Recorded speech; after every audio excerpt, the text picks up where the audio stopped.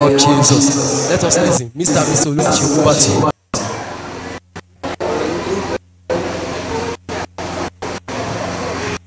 Praise the Lord. Orúkọ mi ni Olúwaṣeun.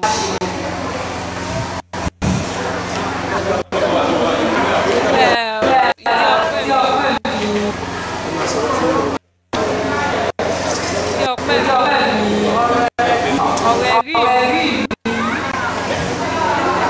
Mo dúpẹ́ lọ́wọ́ Olúwaṣeun.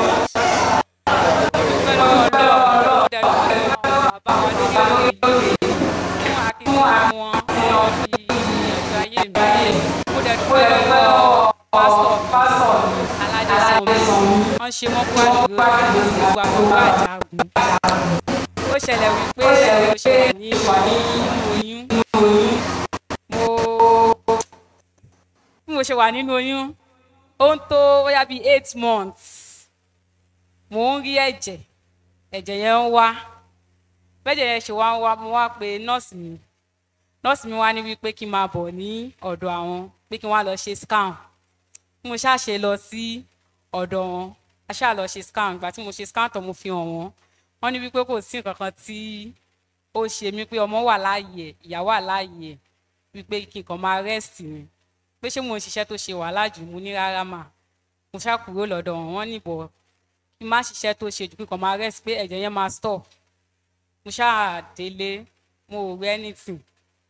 Ẹ̀jẹ̀ yẹn ṣáà ń wá díẹ̀díẹ̀, kò pọ̀ mọ́. Ìgbà tó wá pẹ́ díẹ̀, bó tún ṣe tó bí wíìkì kejì bí mo tún ṣe ń rí ẹ̀jẹ̀ yẹn nìyẹn tó tún wá again. Àárọ̀ yẹn, ìjọ yẹn jẹ́ ọjọ́ Sunday tí mo fẹ́ múra church. Mo tún ṣe pé mọ́mì yẹn nìyẹn. Mo ṣáà jí dáàdì wá, mo ní àdáàdì wá, kí ló tún ṣẹlẹ̀? Ẹ̀jẹ̀ yìí máa tún ti ń wà. Àwọn tiẹ̀ bí mi wípé ṣé ọmọ wà, ṣé ó ń ṣeré? Mo ló ń ṣeré, pé kò sí nǹkan tó ṣe ọmọ. Mo ṣáà tún pé mọ́mì nurse, mo tún ṣàlàyé fún wọn. Mọ́mì yẹn bá ní kí n máa bọ̀, pé kí ló tún ṣẹlẹ̀, pé àwọn ò lè experience irú nǹkan tó ń ṣẹlẹ̀ yìí látìgbà táwọn ti ń ṣe irú nǹkan báyìí. Mo ṣáà tún lọ, wọ́n ní kí n lọ ṣe scan again. Mo ṣáà lọ ṣe scan. Ìgbà tí màá ṣe scan, mo wá bi mọ́mì yẹn wípé kí ló ṣẹlẹ̀. Mọ́mì yẹn ní pé kò sí nǹkan kan, pé àwọn ò lè ṣàlàyé fún mi, kí n máa lọ sọ́dọ̀ nọ́ọ̀sì mi. Ìgbà tí mo ṣáà dọ̀dọ̀ wọn, mo fi hàn wọ́n. The same thing náà sọ wípé kí ló ṣẹlẹ̀, pé ṣé mo tún ṣiṣẹ́ tó ṣe wàhálà jù. Mo ní rárá, pé mi ò ṣiṣẹ́ kankan, pé mò ń sùn náà ni. Wọ́n wá ní pé àpé nǹkan táwọn rí yìí, pé ọmọ wà lẹ́gbẹ̀ẹ́ kan, placenta náà wà ní ẹ̀gbẹ́ kan, ló jẹ́ kẹ́jẹ̀ yẹn máa pọ̀ tó tún wá. Mo wá ní mi ò ṣiṣẹ́ tó lágbára rárá. Mo tún sọ fún mọ́mì wa yìí tó wà ní inú ilé, mo ṣàlàyé gbogbo ẹ̀ bí ó ṣe ń lọ fún wọn.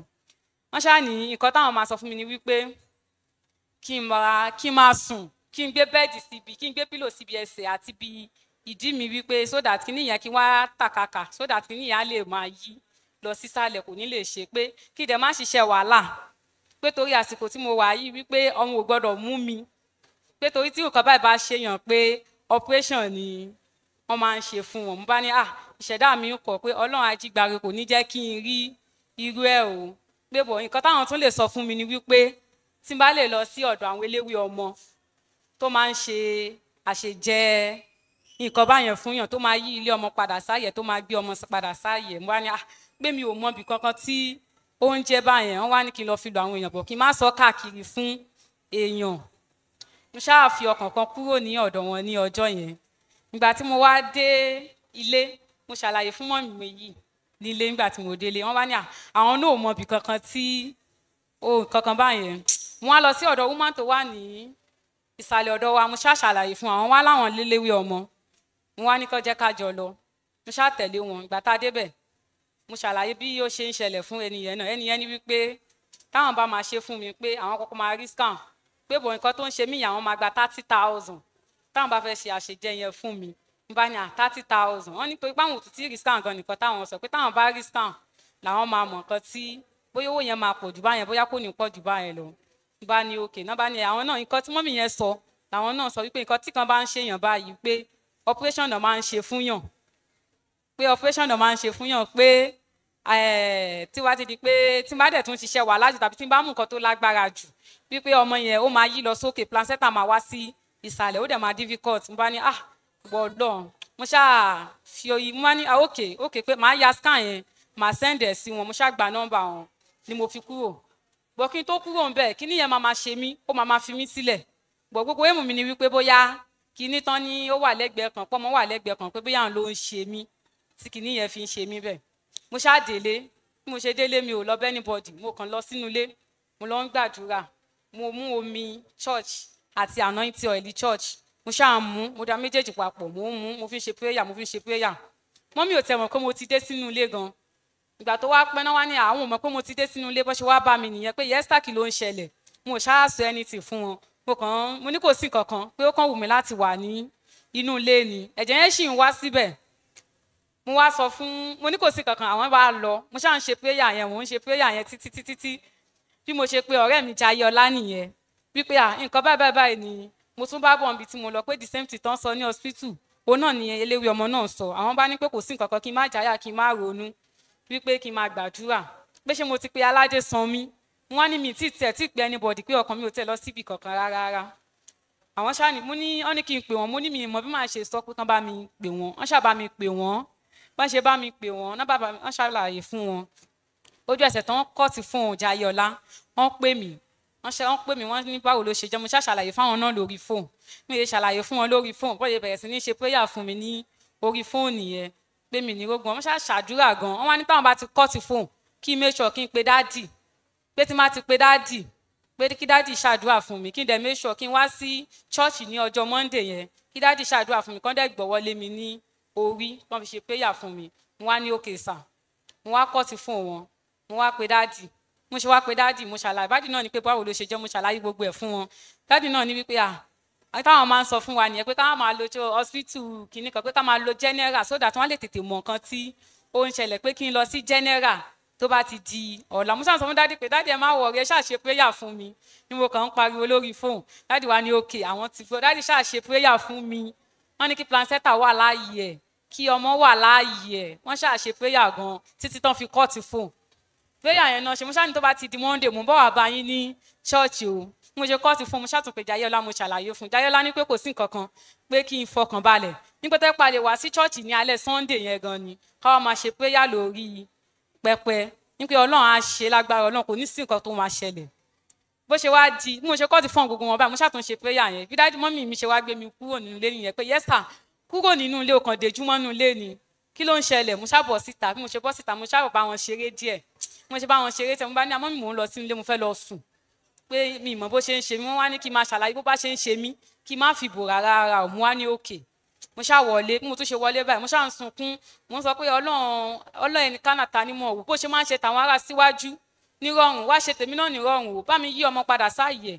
bá mi gbé ọmọ náà padà bá mi gbé placenta náà sí ààyè mo ṣàṣe pé yàyẹn títí mo mọ mi yẹn mo mà náà ìtì yẹn mo fipá kùn títí tí mo fi sùn lọ kò wá pẹ́ sígbà náà bóyá bíi after 10 sí tó 11 bí kinní yẹn ṣe bẹ̀rẹ̀ sí ní ṣe mí nìyẹn bí tàn yẹn ṣe mú mi nìyẹn tí máa lọ sí bedroom báyìí ìtàn yẹn máa mú mi gan-an débi pé màá máa rò pé kí ló ń ṣẹlẹ̀ ojú abẹ́ máa ṣe mí ìgbà tí mi wà gẹ́ta ara mi mọ́ ìgbà tí mi ṣáà gẹ́ta ara mi mọ́ bí mo ṣe pé mọ́mì yẹn nìyẹn bí mo ṣe pé mọ́mì yẹn báyìí mọ́mì yẹn wá ní wípé kí n sọ fún dáàdì wa kó máa gbé mi bọ̀ ní hospital pé kíní náà máa ṣe fún cs náà máa ṣe fún mi nìyẹn mo bá ní àìṣẹ̀dá mi kọ̀ mo ṣe kọ́ọ̀sì fún nìyẹn mo ṣe lọ jí gbogbo mọ́mì yìí nìyẹn wípé nǹkan bẹ́ẹ̀ ló ń ṣe mí o gbogbo àwọn aráalé ṣe jí sílẹ̀ gbogbo àwọn ará fúláàtì kejì bọ́n ṣe jí nìyẹn bọ́n ṣe ń bá mi wá mọ́rú àti ọ̀kadà káàkiri tí wọ́n ti ń bá mi wá káàkiri báyìí tí mo dúró sí báyìí bí omi àti ẹ̀jẹ̀ bó ṣe dànù nìyẹn bí ọmọ yẹn ṣe jáde nìyẹn nírọ̀rùn tí placenta náà jáde nírọ̀rùn ìdí ọpẹ́ mi lélẹ́yìí. Amen. Our sister ẹ kí hallelujah o. Hallelujah. Mo máa ń like láti kọ orin kan wípé Ọlọ́run ń ṣe bẹ̀bẹ̀. Ó ń ṣe. Ọlọ́run ń ṣe bẹ̀bẹ̀. Ó ń ṣe bẹ̀bẹ̀. Ọlọ́run ń ṣe bẹ̀bẹ̀. Ó ń ṣe bẹ̀bẹ̀. Ọlọ́run ń ṣe bẹ̀bẹ̀. Ó ń ṣe bẹ̀bẹ̀. Ọlọ́run ń ṣe bẹ̀bẹ̀. Ó ń ṣe bẹ̀bẹ̀. Ọlọ́run ń ṣe ohun àrà. Ó ń ṣe o. Get orin yẹn rárá. You don't get the song. May God bless you. Amen. Amen. Amen. Wọ́n ní placenta ṣáájú ọmọ. The placenta came before the baby. Ọmọ wà lókè, placenta wà nísàlẹ̀. The baby at the top, while the placenta at the top. Time wá sí lọ ni màmá ìbánikẹ́ sọ gbólóhùn ọ̀rọ̀ kan. I'm like, how should you say one ẹ wá or sọ two gbólóhùn ọ̀rọ̀ things? kan. Mommy, come and say your own testimony.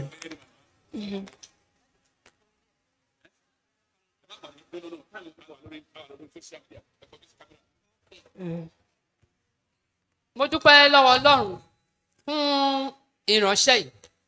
Mo dúpẹ́ ní àkókò tí mo wọ ilé wọn. Ọmọ yìí mú mi bí ìyá, èmi náà mo bí ọmọ. Kò fi nǹkan kan pamọ́ fún mi. Ṣùgbọ́n gbà tí incident máa ṣẹlẹ̀ tó mú scan yẹn wá tó ní scan ilé ọmọ wà nísàlẹ̀, ọmọ wà lókè, ẹ̀rù bà mí. Mo mọ̀ pé some of the things tó máa wáyé bẹ́ẹ̀ operation ló máa ń já sí.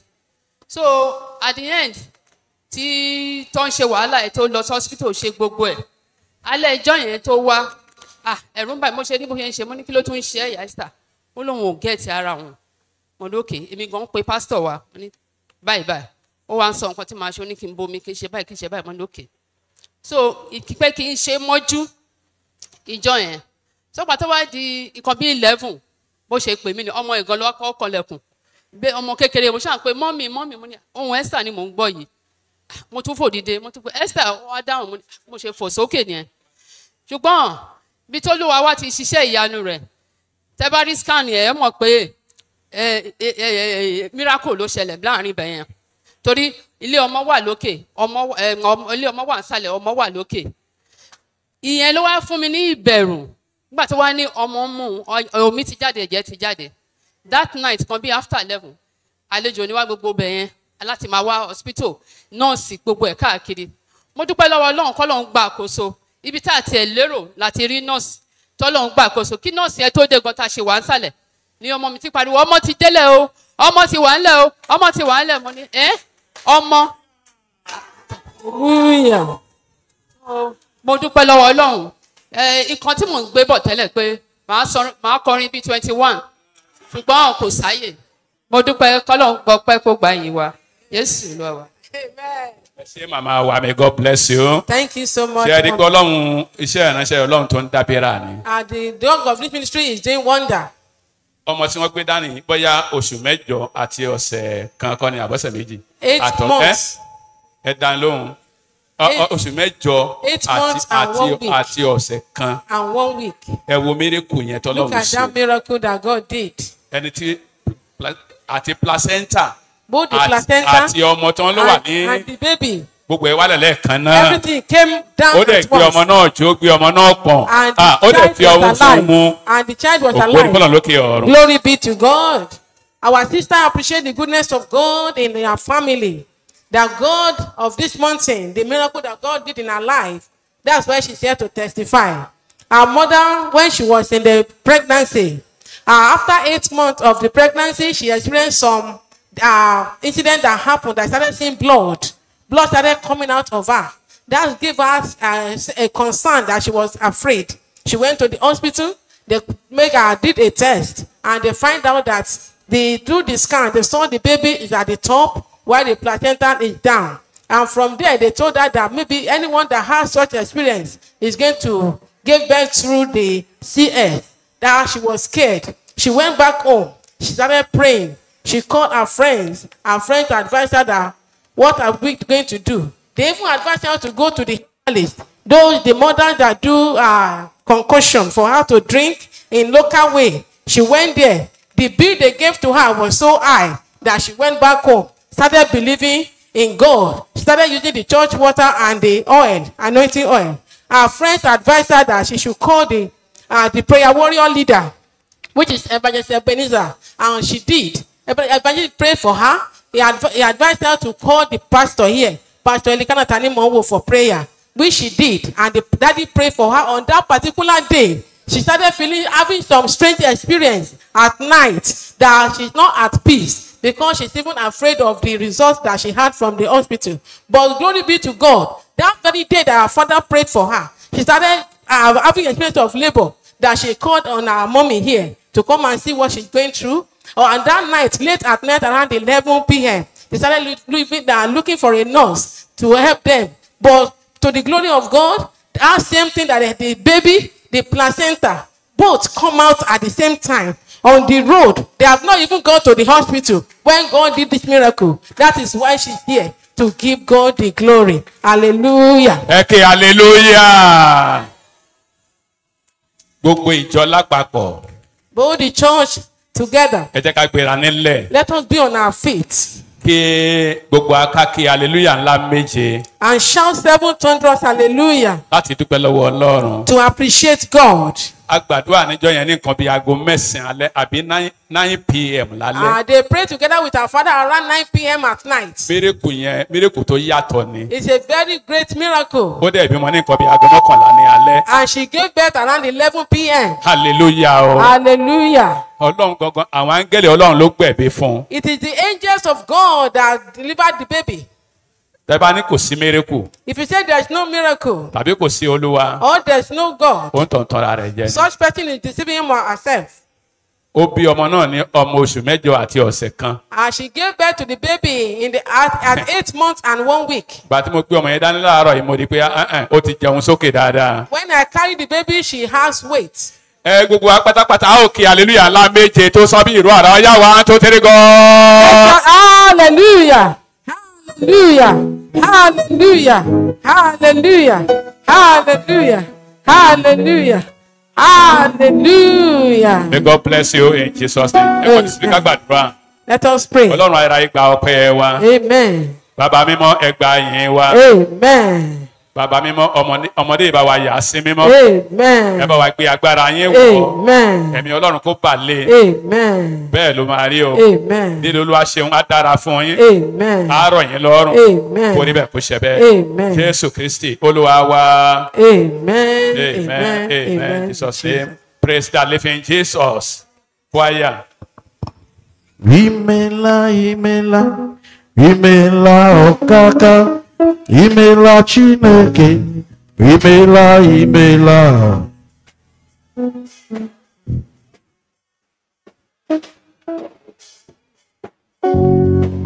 Amen. Praise the living Jesus. Ẹgbẹ́ra nílẹ̀. Àkókò àdúrà la wà yìí. We are in the hour of prayer. Ẹgbẹ́ra nílẹ̀ everybody. Be on your feet.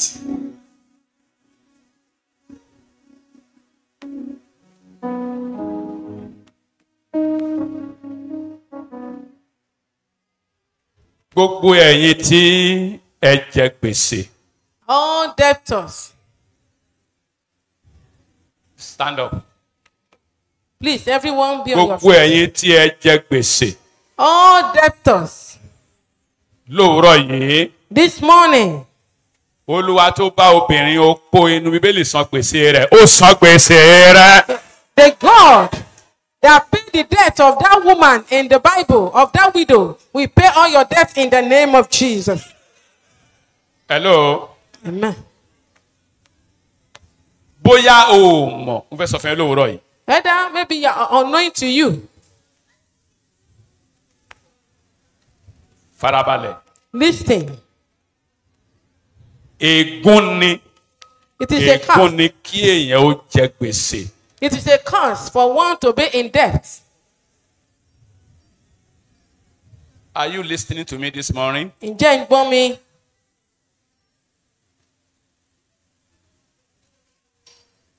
Ṣùgbọ́n ọ̀pọ̀lọpọ̀ wa, But many of us a máa ń ṣe ayọ̀ nínú gbèsè. will rejoice in debt Nítorí pé a gbà wípé gbèsè jẹ́ ìbùkún. because we believe that debt is a blessing. Gbèsè kìí ṣe ìbùkún o. It's not a blessing. Ègún ni gbèsè. Debt is a curse.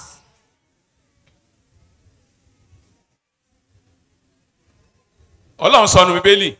God said in the Bible Olúwa ní tí o bá fi ara balẹ̀ gidigidi gbọ́ ohùn Olúwa Ọlọ́run rẹ láti máa ṣe gẹ́gẹ́ bí àṣẹ rẹ̀ tí mo pa fún ọ lé òní yìí. that you should be attentive to the commandment of your God, which He commanded thee today. Ó ní ìwọ ó máa wín orílẹ̀-èdè púpọ̀. That you shall give to the many nations. Ó ní ṣùgbọ́n ìwọ kì yóò ṣe kí ni o. You will Ẹ dá mi lóhùn náà. you will never borrow. Mo fẹ́ kẹ́ ẹ máa wà láàyè o. Ẹ máa wà láàyè o. Be Ó ní alive. ṣùgbọ́n ìwọ ò ní ṣe kí ni o. wo ò ní tọrọ. You shall not wọ́n borrow. ní ṣùgbọ́n o Say, but tí ìwọ ò bá ti farabalẹ̀ gbọ́ orúkọ olúwa farabalẹ̀ gbọ́ ohùn olúwa ọlọ́run rẹ. that if you refuse to listen attentively to the voice of that God, ó ní ìwọ ó máa jẹ gbèsè. that thou will be in debt. ègún ni gbèsè. It is a curse. tó bá ti wá faramọ́ gbèsè inú ayé ẹ̀ láàárọ̀ yìí. If you are happy to be a debtor in your life, tí n bá ti ń sọ̀rọ̀ as I'm talking here, má wulẹ̀ dá sí. don't even say anything. mo gbàdúrà fún yín lóòrọ̀ yìí. I pray for you this morning. gbogbo ohun tí a lè pè ní àjàgà gbèsè Every yoke of debt upon you, lórí ayé rẹ láàárọ̀ yìí. upon your life this morning, ó yá fọ́dà. broken. Amen. ó yá fọ́dà. Be broken in Jesus' ó name. máa ṣàmìyàn dáadáa. Amen. ẹlòmíràn mi ò kúkú jẹ gbèsè. And many of us will say, I'm not in debt. má sọ bẹ́ẹ̀. Don't say that. àwọn ìṣòro kan wà There's some trouble or problem téèyàn kì í rò tẹ́lẹ̀ that one is not thinking about before tí máa wọnú ayé ènìyàn. that comes to one's life. sokoto di pé ìṣòro yẹn dé And before that problems will come, kó yá gbàdúrà. pray against it. hello. Hallelujah. ìjọba nàìjíríà The government of Nigeria, iye wọn ra they have lost their understanding. iye wọn ti ra They've lost their understanding. wọn ò ní làákàyè. They have no wisdom. n ò mọ̀ wípé ègún ni fún orílẹ̀-èdè tó bá ń jẹ gbèsè. They don't know that it's a curse for any nation that is in debt. nàìjíríà ó ń jẹ gbèsè wọ́n ń yáwó jẹun wọ́n ń yáwó jẹun hello wọ́n ń yáwó jẹun tó bá yáwó tán wọ́n á fẹ́ ra mọ́tò 136 million wọ́n fẹ́ ṣe léyìí wèrè madness nìyẹn náà àbí ṣé yẹn ò ń ṣe madness ni baba ńlá madness ni hello baba ńlá wèrè ni náà. It's a madness for a leader to borrow money to feed. tó bá yáwó tán. After borrowing the money, hello I, wọ́n ń gba sálárì tó kọjá oúnjẹ tẹnu wọn lè jẹ. they collected salary that is more than what they can feed with. n ò ẹfà jókòó wípé They have never sat down and think kí gbèsè lè kó lọ́rùn wa. for them to be free from debt. gbogbo ẹ̀yin sẹ́nétọ̀ All senators ẹ máa gba 2 million naira lóṣù. collect 2 million in 1 month. àṣé mo purọ́ ni. Am I lying? n ò sọ bẹ́ẹ̀ o. No. gbogbo wọn ṣe ń gba owó yẹn láti bẹ̀rẹ̀ ọjọ́ ayé wọn náà ṣe ń gbà á lọ. That's how they have been collecting the money since inception of their lives. let me tell you Ẹ jẹ́ kí n sọ fún yín. wèrè èèyàn A non-entity, a fool a fool, wèrè èèyàn a fool ló máa ń ṣe nǹkan kan náà lọ títí that repeats the same thing for a long time tó dẹ̀ máa retí àyípadà tó yàtọ̀. and is expecting a change. lórí nàìjíríà tá a wà ń bẹ̀ yìí This Nigeria that we are, hope rẹ̀ the hope ó lágbára díẹ̀ o is difficult because because the same thing náà la ṣe kí ni o. we are just following the same trend. mo ti rò pé bọ̀dá mi I think my brother Tinubu Tinubu, ìgbà tó dé when he got there, ó máa sọ wípé he will say that owó tá a fi ń ṣèjọba yìí ti pọ̀ jù the money we are using to run the government is too much. ẹ jẹ́ á gé owó yìí Let's cut it off ká lè san gbèsè wa. for us to pay our debt. irọ́ o No. mo gbàdúrà fún ẹ láàárọ̀ I yìí pray for you this morning. gbogbo ègún gbèsè Every curses of lórí death ayé rẹ láàárọ̀ over yìí your life this ègún náà fọ́ is broken. Amen. ègún náà fọ́. Is broken. hallelujah Hallelujah. onígbèsè onífọ̀kànbalẹ̀ A debtor doesn't have a peace of mind.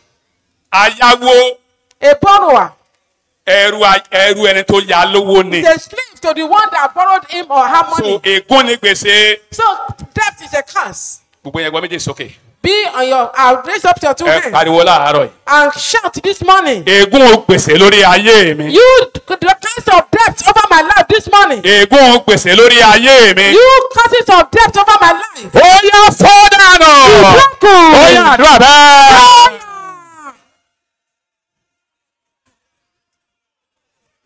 Ègún gbèsè lórí ayé mi. Causes of debt over my life. Ègún gbèsè lórí ayé mi. Causes of debt over me. Ó yá máa fọ́ dà.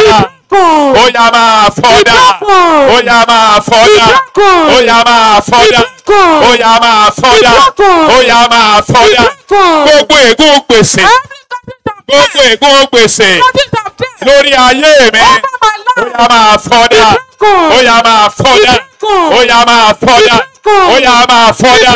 Ó yá máa fọ́ dà. Ó àdúrà Jésù Kristi Olúwa wa. For in Jesus' name we pray. Let me tell you something. Ẹ jẹ́ kí n sọ nǹkan fún yín. Tí n bá dé kó gbàdúrà fún Nàìjíríà, If I ask you to pray for Nigeria, pé ká tú Nàìjíríà sílẹ̀ kó nù dé gbèsè. that Nigeria should be free from debt. Gbọ́ mi dáadáa láàárọ̀ yìí. Listen to me. Àdúrà yẹn ò lè gbà. That prayer can never be answered. Kí ni mo ní àdúrà yẹn ò lè ṣe? What did I say what will happen? Àdúrà yẹn ò lè gbà. Such Ẹ má prayer jẹ́ àmà cannot be tara wa answered. jẹ́. We should not be deceiving ourselves. Hello. Hi.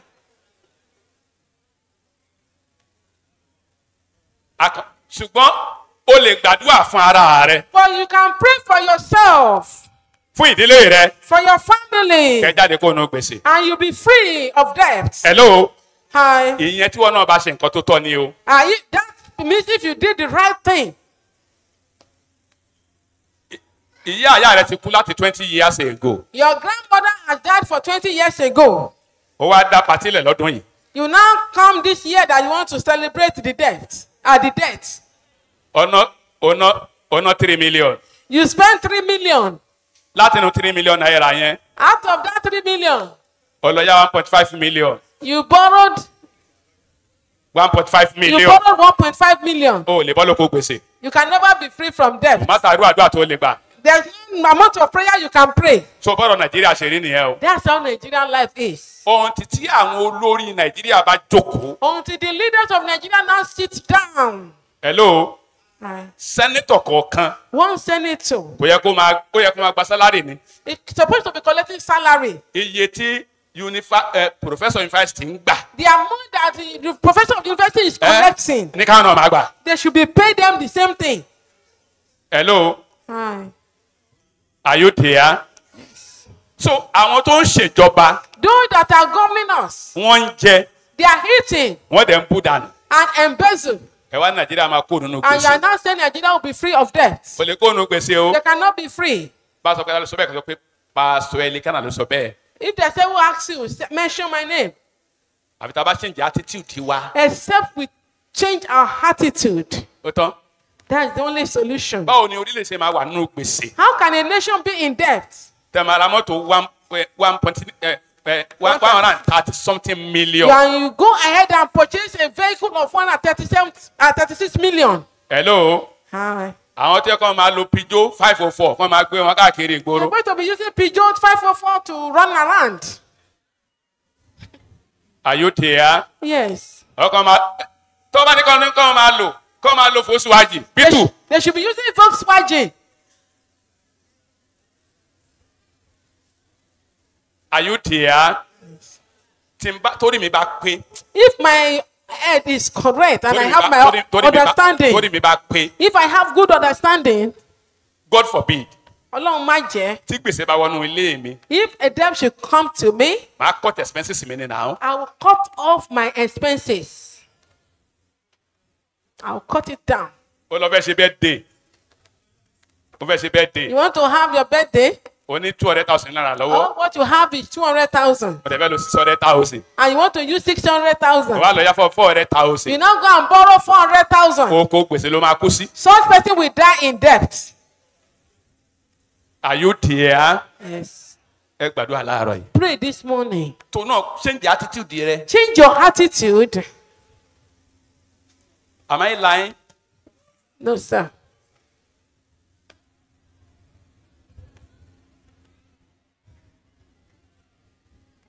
May God bless you in Jesus' name. Olúwa kó bùkún fún Ẹ wa. pariwo lóhùn òkè. Cry louder. Ègún gbèsè lórí ayé mi. Causes of debt over my life. Ó yá fọ́dà. Ó yá àdúrà bẹ́ẹ̀.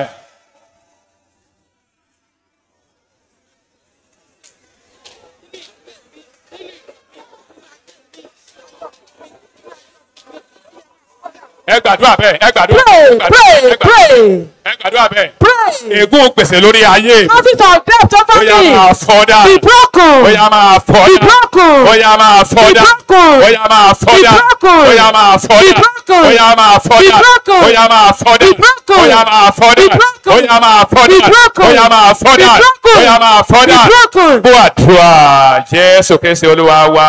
For in Jesus' name we pray. Every yoke of backwardness Gbogbo àjàgà ìpadà sẹ́yìn upon my life, lórí ayé mi, in my life, nínú ayé mi. be broken right now in Ó Jesus' name. yẹ máa fọ́ tútú lórúkọ Jésù. Hello, Hi.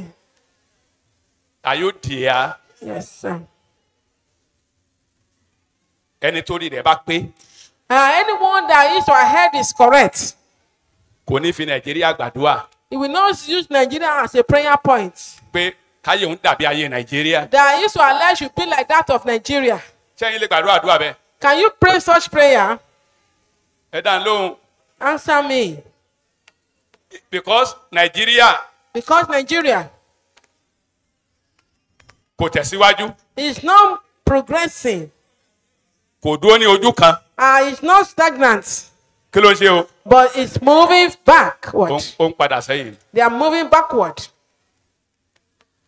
So olóbùkún yẹn ló máa sọ káyé òun dàbí ayé As Nàìjíríà. an entity that will pray that his or life should be like that of Nigeria.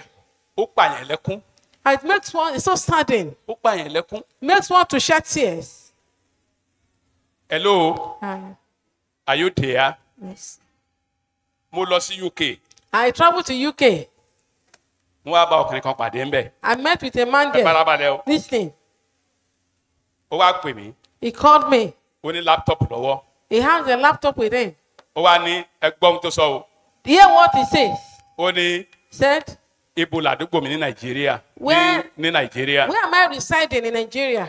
Mo ní Prince Abisoye ibo orípọ̀ làbúrò mi ní àdúgbò mi I live at Borepo, Aboru. Aboru. Ẹ wá gbọ́ o. Listen. Ó ní ibo ló ní àsí bo orípọ̀ yẹn. I was in the nearest bus stop to that Borepo. Mo ní gate. I mentioned gate. Ẹ máa gbọ́ o. Listen. Ló bá gbé láptọ̀pù ẹ̀. He now took his laptop. Pápápápápápápá. He checked through. Láàárín ìṣẹ́jú kan péré In 1 minute, mo ti bára mi ní géètì ń bí. I met myself at the gate. Hello. Ló bá ń wa ọkọ̀ yẹn bọ̀ wá. He started driving the car. Ló bá ń sọ pé ṣe bọ́nà lè ń ṣe lọ léléyìí. This is the road to your Ó house, gbẹ́ stéètì to estate. ló ń bọ̀ He's coming. ló ń bọ̀. He's coming. Gbogbo àtó ń bọ̀ yẹn mo sì ń yọ̀. I was happy when he started coming. N kò yá. The time. Ó di orí bíríìjì bí. He got to the bridge here. Ó ní ṣé bíríìjì tó lè mo ní bíríìjì tó lè This is fi the sílé bridge wa that léléyìí. leads to our house. Ó délé epo yẹn. That filling station.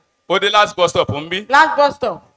Believe me ló bá yàbàrà. I just branch. Ibi tí ìbànújẹ́ ti mú mi nìyẹn. That's why I'm so saddened. Ló bá rí omi kíni.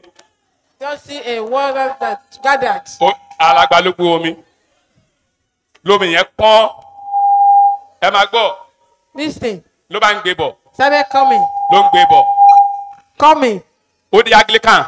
He got to Anglican. Ló bá déwájú ṣọ́ọ̀ṣì mi. He got to the front of my church. Ṣé rí bánà tá a so mọ́ ṣọ́ọ̀ṣì The banner that we put outside the church níbi ọdún mẹ́jọ sẹ́yìn. for like 8 years ago. Ó gbé bánà ó ní ṣe bẹ́ẹ̀ yín lélẹ́yìí. Here is your picture. Mo ní bẹ́ẹ̀ ni. I said yes. Ó ní abẹ́ garagara tá a kọ́ yìí kí là ń ṣe ń bí. What are you doing under this Ọlọ́run níwájú place? Ọlọ́run àti ènìyàn. Mo ní sídẹ̀ department wa nìyẹn. That is the children department.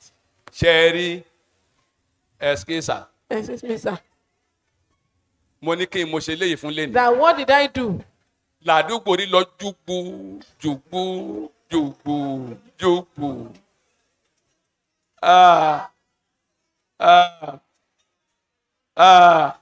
Ẹ wá gbọ́n tó ṣe ni. See Ẹ wá what mọ̀ kó tó ṣe. listen to what he did. Ó ní ẹ̀skísà. Excuse me. Ẹ jẹ́ ká lọ sílé bàbá tòun. Let's go to my father's house. Ló bá gbé laptop. He picked his laptop. Pẹ́pẹ́pẹ́pẹ́.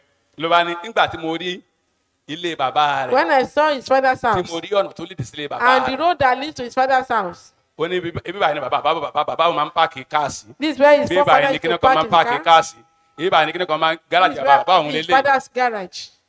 àánú ara mi ṣe mí. I pity myself. àánú Nàìjíríà ṣe I mí. pity Nigeria. ẹ gbàdúrà. Let us pray.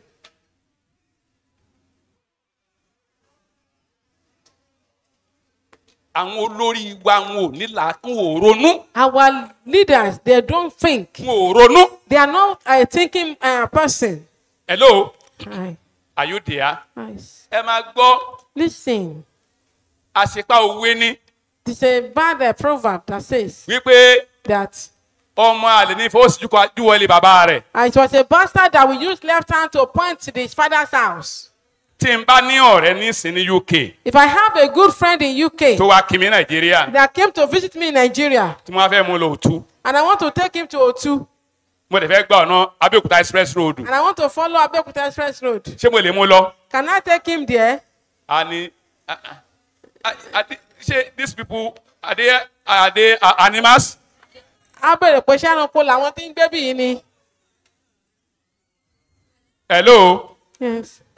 mi ò ní lè mú lọ I cannot take him there. ẹdun tí n bá wá lè mú lọ And if I cannot take him there, ṣé mi ti fọwọ́ sí ju ilé bàbá mi. have I not used left hand to point at my mi father's ò ní lè house? mú lọ I wouldn't be because able mo to. mọ̀ wípé Because I knew for sure láti Èkó from Lagos tó èdè Abẹ́òkúta to Abeokuta tó èdè Igbó Ọrà to Igboora tó èdè Ìgàngàn to Igangan tó èdè Ìsẹ́yìn to Ìṣẹ́yìn tó èdè Ọ̀kákà tó èdè Ìpàkó tó èdè Òkè Àmù tó èdè Òkè Ò tó fi dé Ìlérò tó wá fi dé Òtú ẹ lè rí ọ̀nà kan tó dáa can níbẹ̀. never see a good road there.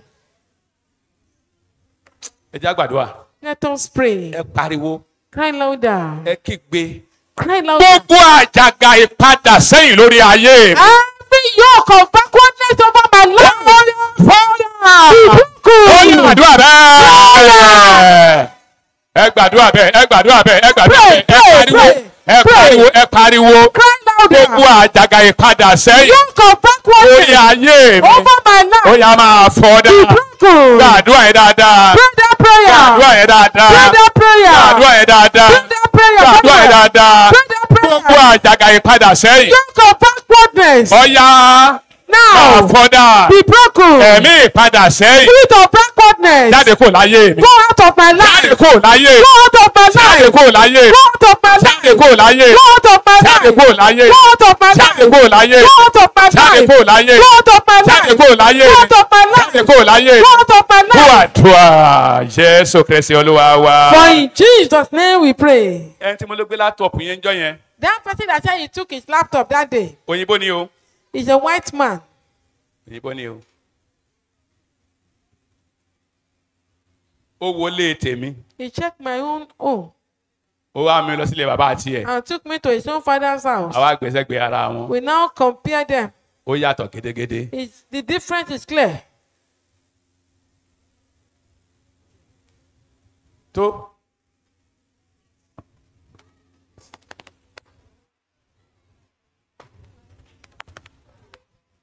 à ń retí wípé kí ẹ̀gbọ́n ló jẹ́ sáwa broda wa ni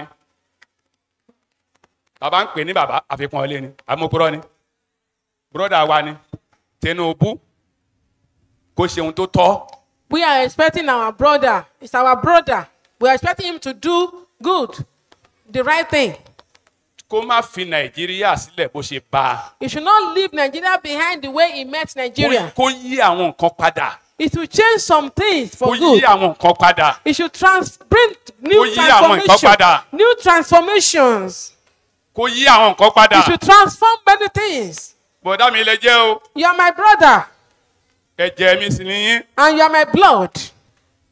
ẹ jẹ́ kán sọ pé lórí Yorùbá Nàìjíríà ti dáa. Let them say that it's true in Yoruba that Nigeria get better. ẹ jẹ́ kán sọ pé lórí yín ni Nàìjíríà ti dáa. And let them say through your period that Nigeria get better. ẹ jẹ́ kán sọ pé lórí yín ni Nàìjíríà ti dáa. That it is during your period that Nigeria get better.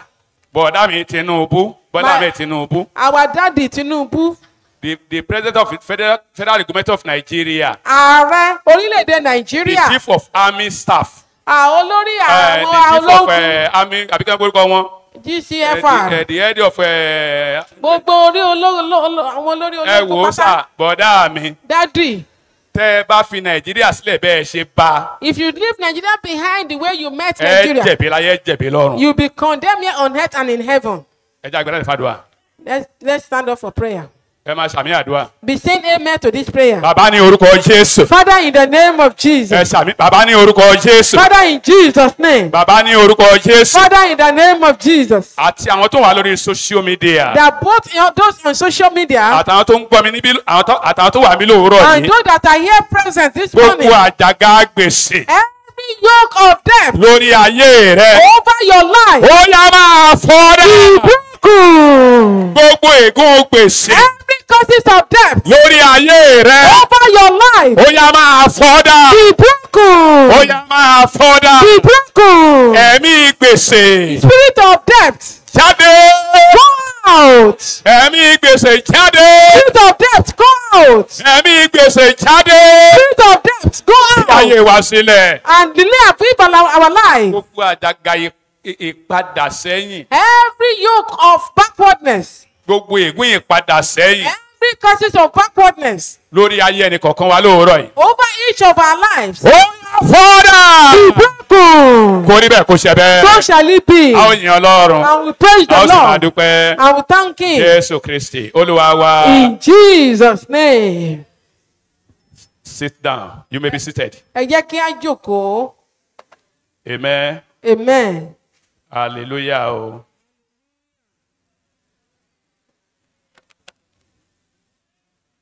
If you are sick, call on Master Jesus. He will heal your trouble. Babylon falling to rise no more. Babylon, Babylon, Babylon. Babylon, Babylon, Babylon. Babylon, Babylon, Babylon, Babylon, falling to rise no more. If you are sick, call on Master Jesus. He will heal your trouble. Babylon, falling to rise no more. Babylon, Babylon, Babylon. Babylon, Babylon, Babylon. Hey. Babylon, Babylon, Babylon, Babylon, falling to rise no more. If you are sick, call on Master Jesus. He will heal your trouble. Babylon, falling to rise no more. Hey. Babylon, Babylon, Babylon. Babylon, Babylon, Babylon. Babylon, Babylon, Babylon, falling to rise no more. You are sick, call on Master Jesus. He will heal your trouble. Babylon, falling to rise no more. Babylon, Babylon, Babylon. Babylon, Babylon, Babylon. Babylon, Babylon, Babylon, Babylon, falling to rise no more. If you are sick, call on Master Jesus. He will heal your trouble. Babylon, falling to rise no more. Babylon, Babylon, Babylon. Babylon, Babylon, Babylon. Babylon, Babylon, Babylon. To rise no more. Amen. May God bless you in Jesus' name. Olúwa kó bùkún yín lórúkọ Jésù. Open your Bible with me to the book of Malachi. Ẹ ṣí Bíbélì yín pẹ̀lú mi sínú ìwé Málákì. Malachi chapter 3. Málákì orí ìkẹta. Oh God. Where are you? Malachi. May God bless you. Amen. I will be reading from verse 8 Màmá kà láti ẹsẹ̀ ìkẹjọ to verse 10. sí ìkẹwàá. Malachi chapter 3, Málákì orí ìkẹta verse 8 to 10. ìkẹjọ sí ìkẹwàá. Will a man rob God? Yet you have robbed me. But you say, in what way have we robbed you? In tithes and offering. You are cursed with a curse. For you have robbed me, even this whole nation. Bring all the tithes into the storehouse, that there may be food in my house, and try me now in this, says the Lord of hosts. Ènìyàn yóò á ja Ọlọ́run lé olè, ṣùgbọ́n ẹ̀yin ṣáà ti jà mí lé olè. Ṣùgbọ́n ẹ̀yin wípé nípa báwo lé àwa ti jà ọ́ lé olè, nípa ìdámẹ́wàá àti ọrẹ. Rírẹ́ lé a ò fi yín ré, nítorí ẹ̀yin ti jà mí lé olè, àní gbogbo orílẹ̀-èdè yìí. Ẹ mú gbogbo ìdámẹ́wàá wá sí ilé ìṣúra, kí oúnjẹ bá lè wà ní ilé mi. Ẹ sì fi èyí dán mi wò nísinsìnyí, ní Olúwa àwọn ọmọ ogun wí. Bí èmi kì yóò bá sí àwọn fèrèsé ọ̀run fún yín, kí n sì tú ìbùkún jáde fún yín, tó bẹ́ẹ̀ tí kì yóò sí àyè tó láti gbà á. The blessings of tithing. Ìbùkún. Part 3. Ìbùkún tí ó wà nínú ìdámẹ́wàá apá kẹta. The blessings of tithing. Part 3. Ìbùkún tí ó wà nínú ìdámẹ́wàá apá kẹta. Thought for the day. Àṣàrò ọ̀rọ̀ fún tòní. Worship had no meaning when it had no sacrifice by the worshippers. Ìrúbọ kò ní Ìjọsìn kò ní. ìjọsìn kò ní ìtumọ̀ tí ò bá mú ìrúbọ lọ́wọ́ láti ọ̀dọ̀ àwọn olùjọ́sìn. Without sacrifice, there is no value. Láì tí ìrúbọ kò sí èrè. God honors givers. Ọlọ́run a máa bu ọlá fún àwọn afifúnni. For the ultimate giver is God himself. Nítorí pé ẹni tí ó ń fi fúnni jù gan-an ni Ọlọ́run fúnra rẹ̀. When you give, Nígbà tí o bá fi fún ènìyàn, we are like him. á dàbí rẹ̀. God's present in sin. God present is seen in givers. Ìfarahàn Ọlọ́run a máa wà láyé Ọlọ́run a máa wà nínú ayé àwọn tí ó ń fi fúnni. For God himself is the ultimate giver. Nítorí pé Ọlọ́run fúnra rẹ̀ òun ni ẹni tí ó ń fi fúnni jùlọ. The main message for today, Àkókò ọ̀rọ̀ fún tòní. the blessing of tithing, part 3. Ìbùkún tí ó wà nínú ìdámẹ́wàá apá kẹta. So let me tell you the area we will focus today. Ẹ jẹ́ n sọ fún yín àwọn ibi tí a ó máa mẹ́nu bà lónìí. 5 lessons from the Malachi chapter 3, verse 8 to 10. Àwọn kókó ọ̀rọ̀ márùn-ún èyí tí a mú jáde nínú ìwé Málákì orí ìkẹta ẹsẹ̀ ìkẹjọ sí ìkẹwàá. 5 lessons from the Malachi chapter 3, verse 8 to 10.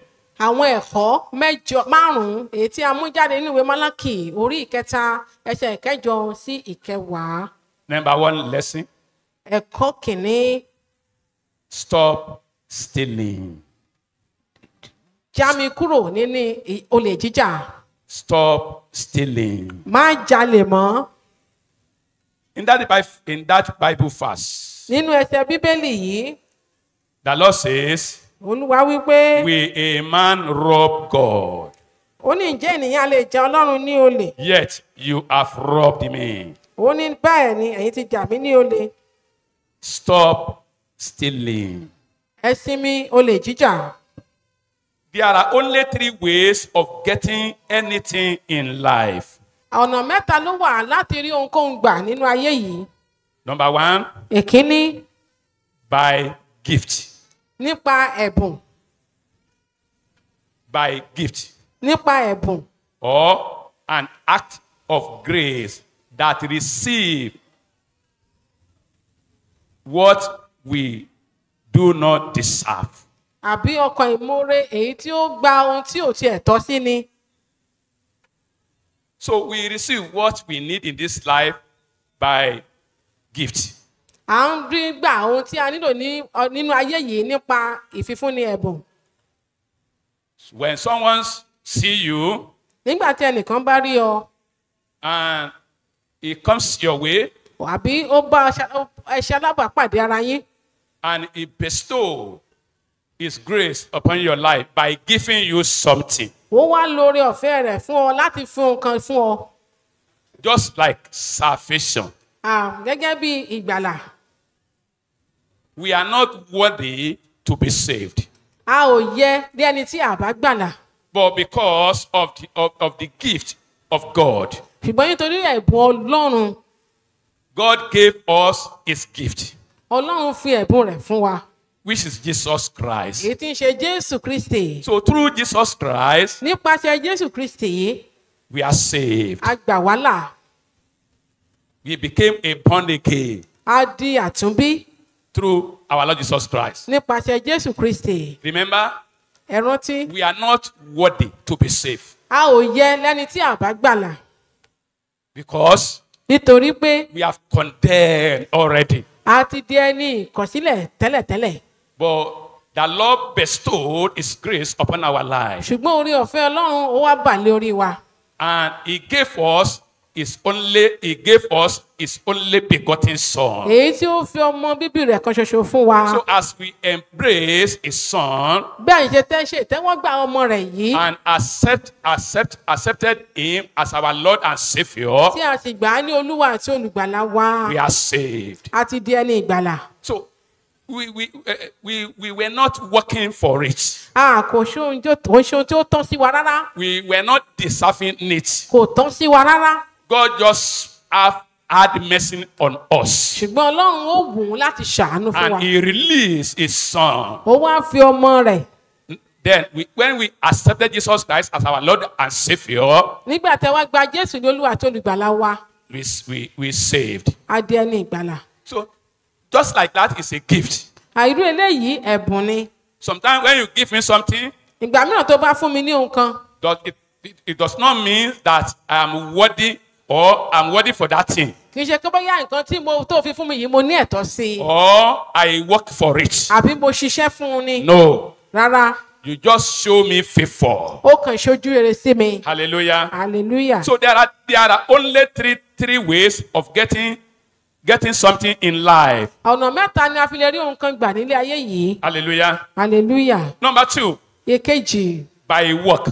nípa iṣẹ́. By work. nípa iṣẹ́. This means a way of getting by earning. eléyìí ni ohun tí a lè rí gbà ní gbogbo ọ̀nà. Hallelujah. hallelujah. A way of getting something by ọ̀nà tí a fi lè rí gbà nípa gbígbà. Hallelujah. hallelujah. May God bless you in Jesus' name. Hallelujah. When you get something by work, tí a bá rí ohun kan gbà nípa iṣẹ́ tí a ṣe. this is an honorable way. Hallelujah. Honorable way. ó ní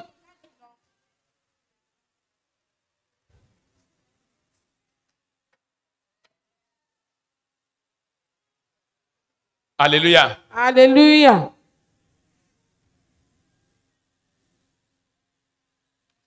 When you get something by the work of your hand, nígbà tí o bá rí ohun kan gbà nípa iṣẹ́ ọwọ́ rẹ. the government of your nation will recognize you. ìjọba orílẹ̀-èdè rẹ yóò dá ọ mọ̀. The government of your nation will honor you. orílẹ̀-èdè rẹ gan yóò bu ọlá fún ọ. Hallelujah. When you get something by the work of your hand. nígbà tí o bá rí ohun kan gbà nípa iṣẹ́ ọwọ́ rẹ.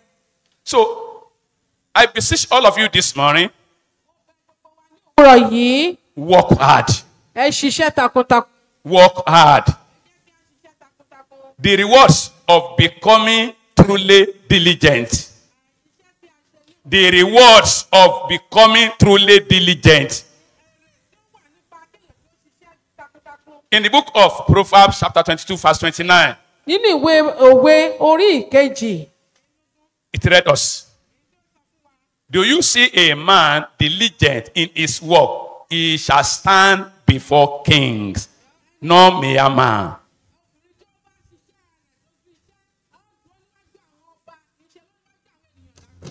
Hallelujah. In the book of Proverbs, chapter 12, verse 24, it read us. You will be in control of the situation rather than have the situation control you.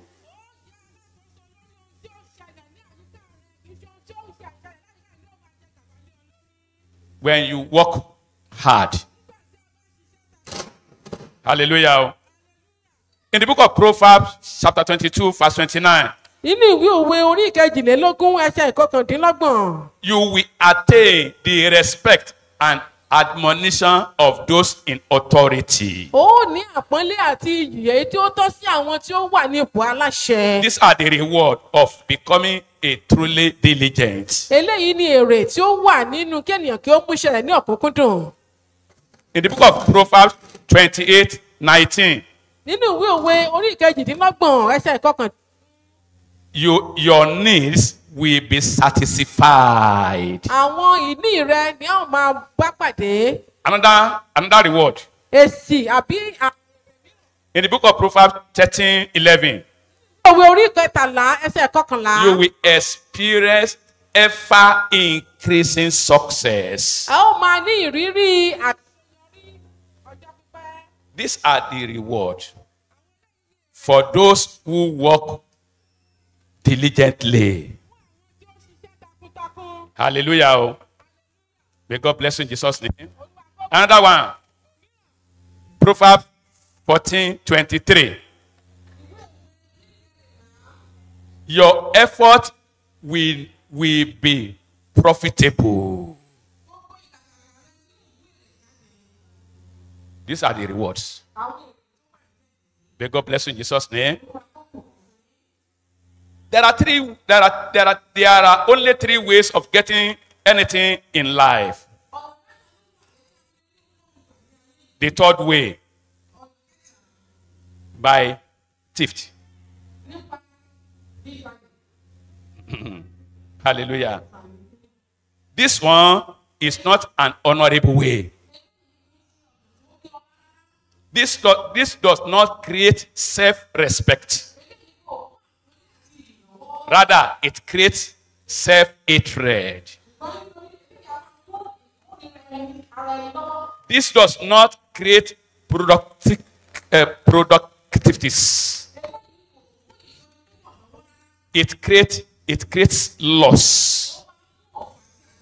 This does not produce fruit. It breeds suspicious. This is other way to receive something by simply stealing it. And the Lord told me to tell you this morning that you should stop stealing. Hallelujah. Stop stealing. When we think of stealing, we surely picture of a hardened criminal. Like a bank robbers. bóyá àwọn tí ó lọ ja ilé ìfowópamọ́ Cash snatchers. àwọn tí ó ń gba ọkọ̀. Or pickpockets in the bus stop. àbẹ́ àwọn tí ó ń já iná lọ́wọ́ gbà ní ìdíkọ̀. Let me tell you this ẹ morning. jẹ́ sọ fún yín. There is another realm to stealing beside the hardened criminal. àwọn ọ̀nà mìíràn tí èèyàn lè gbà jalè yàtọ̀ sí àwọn adigunjalè. And I will be explaining for you one by one this morning. màá ṣàlàyé fún wa lẹ́yọ kọ̀ọ̀kan. Number one, èkíní robbing someone of his joy. láti máa ja ènìyàn lólè ayọ̀ rẹ̀. When you rob your neighbor of his joy, nígbà tí o bá ja oníkejì ẹ ní olè ayọ̀ rẹ̀. you are a thief. olè ni ọ́. Hallelujah. hallelujah. When you rob your neighbor of his joy, nígbà tí o bá ja oníkejì ẹ ní olè ayọ̀ tí ó it ní. means that you are a thief. irú ẹni bẹ́ẹ̀ olè ni. So stop stealing. já mi kúrò nínú olè jíjà. Number 2, Èkejì, robbing someone of his good name with gossip. láti já ènìyàn lólè láti bà orúkọ rere rẹ̀ jẹ́ nípa ọ̀rọ̀ àrésọ. Robbing someone of his good name by gossip. Jíjẹ ẹlòmíràn lólè orúkọ rere tí ó ní nípa ọ̀rọ̀ ibi tí à ń sọ kiri. Do you know, Ǹjẹ́ ẹ mọ̀ wípé if you are gossiping about someone, tí o bá ń sọ̀rọ̀ yìí nípa ẹlòmíràn, your case before the Almighty God may be worse than adding criminal. ọ̀rọ̀ rẹ níwájú Ọlọ́run ó lè burú jáì ju ẹni tí ó ti ẹ̀dígunjalè lọ. Because Nítorí pé you are doing two things. ohun méjì ló ń ṣe papọ̀. Number 1, Èkíní, you are a thief olè ni ọ́, and you are a killer. apànìyàn sì ni ọ́. Because you have killed that person before his death. Nítorí pé o ti pa ẹni yìí kí ọjọ́ ikú rẹ̀ ó tó dé. You have killed his good character. O ti pa ìwà rere rẹ̀ pẹ̀lú ọ̀rọ̀ ẹnu You rẹ̀. have stolen that man of his good name. Orúkọ rere rẹ̀ o ti bà á jẹ́. No, don't do that. Má ṣe báyìí. That's another way of robbing someone Ọ̀nà mìíràn ní tá a fi lè jáde or lólè. stealing someone. Àbí kí á jẹ ènìyàn lólè. Stop gossip about your neighbor. Já mi kúrò nínú ìsọ̀rọ̀ ibi nípa ẹnìkejì rẹ. Hallelujah. Hallelujah. There is a wise landlady in this street. A ní ọlọ́gbọ́n onílé kan tí ó jẹ́ obìnrin ní àdúgbò yìí. This landlady called me about 3 or 4 weeks ago. Obìnrin yìí ó pè mí ní bí ọ̀sẹ̀ mẹ́ta tàbí mẹ́rin sẹ́yìn. And she said, Pastor, come. Ó ní àlùfáà ẹjọ́ ẹ wá. I want to tell you something. Mo fẹ́ sọ nǹkan fún yín. Pay attentively. Ẹ tẹ́tí sílẹ̀. And I listening. Mo wá tẹ́tí sílẹ̀. She said, Ó wí pé there is a foolish woman in this street. ó ní òmùgọ̀ obìnrin kan wà ní àdúgbò yìí. This woman Obìnrin yìí will come to my house. á wá sí ilé mi. He had been visited me so many times. Ó ti wá máa ń bẹ̀ mí wò fún ọ̀pọ̀lọpọ̀ ìgbà. Whenever she came to my house, Nígbàkúgbà tó bá wá sí ilé mi, she began to say, yóò máa wí pé my husband did this, ọkọ mi ṣe yìí, my husband did that, ọkọ mi ṣe tọ̀hún, my husband did not do this. ọkọ mi ò ṣe yìí. And I call her. Mo wá pè é, I sit her down. mo jẹ́ kó jókòó. I said, Mo wí pé what do you mean? kí ni ìtumọ̀ èyí? Is your husband marry another wife? Or your husband is a fornicator? Ǹjẹ́ ọkọ rẹ̀ fẹ́ obìnrin mìíràn ni àbí alágbèrè ni ọkọ rẹ̀ ni? She said no. Ó ní rárá. That wise landlady told me something. Obìnrin ọlọ́gbọ́n yìí wá sọ kankan fún mi. She said, Ó wí pé I did junkie. I did junkie on the entrance of my house because of that foolish woman. òun fi gba àlà sí ilé òun Junkie. nítorí ṣé ẹnu ọ̀nà ló nítorí obìnrin òmùgọ̀ yìí. Because unexpectedly, Nítorí pé láìrò tẹ́lẹ̀, this one we just came in a kàn wọlé into my house. sínú ilé mi. Then I sit her down. Mo wá jẹ́ kó jókòó. I began to counsel Mo her. wá bẹ̀rẹ̀ sí ní sọ̀rọ̀ òye fún Your husband ọkọ rẹ. is training your children. Ó ń tọ́ àwọn ọmọ rẹ. Send them to the school, Ó ń tọ́ wọn nílé ìwé. giving you money. Ó ń fún ọ lówó. Although it may not be enough. Ó lè má tó. And you still have guts Ó tún wá ní orí ọ̀fẹ́ àti sọ̀rọ̀. to mess around, Láti máa sọ̀rọ̀ ibi to kiri. talk rubbish about your Láti husband. máa sọ̀rọ̀ tí ò dá nípa ọkọ rẹ. You better repent. Ó jẹ́ ronú pìwàdà. And that landlady told me, Arábìnrin onílé yìí tó jẹ́ ọlọ́gbọ́n yìí sọ fún mi pé upon all of my counsel, pé nípa ọ̀rọ̀ ìyànjú mi tí mo sọ, she refused to listen to me. ó kọ̀ láti tẹ́tí sí mi o. Then I abandoned her. Èmi wá fi sílẹ̀. I isolate her. Mo ta kété sí i. I don't want such person to come to my house again. Mi ò tiẹ̀ fẹ́ kí ó wá sí ilé mi mọ́. I think this is how to answer a fool. Ọ̀nà tí ó yẹ nìyí láti dá òmùgọ̀ lóhùn.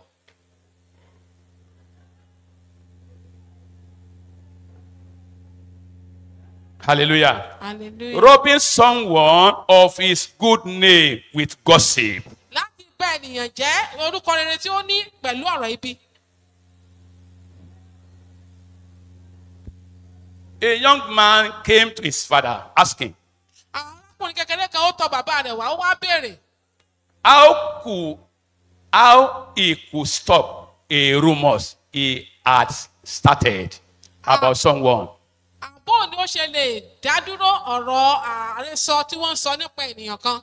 When he was angry, Nígbà tí inú ń bí i, the father told him to dispute a bag of chicken fetters bàbá rẹ̀ wá sọ pé kí ó lọ mú ìyẹ́ adìyẹ wá, and go and dispute the chicken fetters kí ó lọ pín ìyẹ́ adìyẹ one by one on the doorstep of every home in the neighborhood. kí ó lọ sí ẹnu ọ̀nà ilé kọ̀ọ̀kan tí ó wà ní àdúgbò kí ó máa pín fún wọn. After he had done this, Lẹ́yìn ìgbà tí ó ti ṣe gbogbo eléyìí, the father told him, bàbá rẹ̀ wá sọ fún un wípé go regather the fetters. gbogbo ìyẹ́ tí ó ti pín kiri yìí ó yá lọ gbà wọ́n padà. The boy tried, Ọmọkùnrin yìí wá but the ké wind had blown nítorí atẹ́gùn ń fẹ́, all them away. gbogbo rẹ̀ ni atẹ́gùn ti fẹ́ lọ. The father then made the obvious application Bàbá rẹ̀ wá sọ̀rọ̀ òye jáde that the wind of gossip had already taken the rumors beyond the reach of this young man. ó ní afẹ́fẹ́ tó ń fẹ́ ó ti gbé ọ̀rọ̀ yìí kiri káàkiri tàn kiri ju bí ọkùnrin ṣe lérò lọ. Don't destroy your neighbor with your words. Má fi ọ̀rọ̀ ẹnu rẹ bà tẹnìkejì rẹ jẹ́. Don't use your mouth to destroy your neighbor. Má fi ọ̀rọ̀ ẹnu rẹ bà tẹnìkejì rẹ jẹ́. No, Rárá, don't do that. má ṣe bẹ́ẹ̀. When you did that, Tí o bá ń ṣe eléyìí, you are a thief. o lè ní ọ́. You are stealing the good name of your neighbor. Ò ń ja orúkọ rere ẹnìkejì rẹ, ò ń jà lólè. Don't do that. Má ṣe That's eléyìí. another one. Òmíràn nìyẹn. Robbing your country, state, local government council by stealing from the treasury. Láti máa ja orílẹ̀-èdè rẹ lólè, ìpínlẹ̀ àbí ti ìbílẹ̀ láti máa jà wọ́n lólè àwọn ohun àlùmọ́nì tí wọ́n kó síbẹ̀. Another one. Òmíràn. Robbing your parents of respect due to them. Láti máa ja àwọn òbí rẹ lólè àpọ́nlé àti iyì tó tọ́ sí wọn. Another one. Òmíràn. Robbing God of his tithes and offering. Jíjẹ Ọlọ́run lólè ìdámẹ́wàá àti ọrẹ rẹ̀. Robbing God of his tithes and offering. Jíjẹ Ọlọ́run lólè ìdámẹ́wàá àti ọrẹ. Let me tell you this morning. Ẹ jẹ́ n sọ fún wa lówùúrọ̀ It is yìí. not only possible to steal from man. Ó lè má ṣe ṣe láti jalè lọ́dọ̀ ènìyàn. It is not only possible to steal from man. Kì í ṣe pé ó ṣòro fún yìí láti jalè lọ́dọ̀ ẹlòmíràn. You can actually steal from God. Ṣùgbọ́n o lè ja Ọlọ́run lólè. In what way? Lọ́nà wo?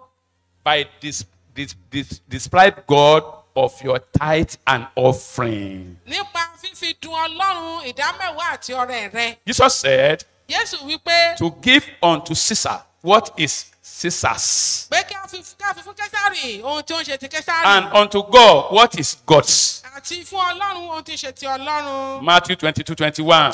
Mátíù orí ìkejìlélógún ẹsẹ̀ ìkọkànlélógún. Clearly a reference to both taxes and tithe. Ó ṣe àpèjúwe nípa ìdámẹ́wàá àti ọrẹ. Hallelujah. Hallelujah. The tax belong to the government of your country. Owó orí tí ò ń san ìjọba orílẹ̀-èdè rẹ òun ló ní. Why tithe belong to God? Ṣùgbọ́n ìdámẹ́wàá ti Ọlọ́run ni. Our Lord Jesus does not expect you to steal from your government by Allah. not paying your tax. Ọlọ́run kò retí láti rí pé o jalè láti ọ̀dọ̀ ìjọba kí láì ṣe pé o san ìdámẹ́wàá. And God will not happy when you steal from him. Inú Ọlọ́run kò sì dùn nígbà tí o bá jà á lólè. So pay your tithe. San ìdámẹ́wàá rẹ. Don't rob God. Má ṣe jà á lólè. Hallelujah. hallelujah. Pay your tithe. san ìdámẹ́wàá rẹ. Don't rob God. má jẹ ọlọ́run lólè. The Lord say, will a man rob God? bẹ́ẹ̀ni wípé ǹjẹ́ ènìyàn lè jẹ ọlọ́run lólè bí? So when we refuse to pay our tithe, nípa tí a bá kọ̀ láti san ìdámẹ́wàá wa. we have robbed God a ti jẹ ọlọ́run lólè. of his tithes. sí ọ̀dọ̀ rẹ̀. So as from today, láti òní lọ. begin to pay your tithes. ẹ jẹ́ kí a máa san ìdámẹ́wàá wa. And you know, the judgment of God upon the thief. a ti mọ ìdájọ́ ọlọ́run tí ó wà lórí àwọn olè. When you are a thief tí o bá jẹ́ olè. and you pray, o wá gbàdúrà. God will not listen to you ọlọ́run ò ń gbọ́rú àdúrà bẹ́ẹ̀. and God will not answer your prayer. ọlọ́run sì ní dáhùn irú àdúrà bẹ́ẹ̀. Because the Bible says, torí bíbélì wípé. the prayer of evil people are abomination before God. nítorí pé àdúrà àwọn ẹlẹ́ṣẹ̀ ó ní ìríra ni níwájú òun. Change your attitude today. ẹ jẹ́ kí á yí ìwà wa padà lónìí. And may God bless you in Jesus' name. olúwa yóò sì bùkún fún wa lórúkọ May God Jésù. bless you. olúwa yóò bùkún fún wa. Bless his word yóò bù sí ọ̀rọ̀ for rẹ̀ the salvation of our fún soul. ìgbà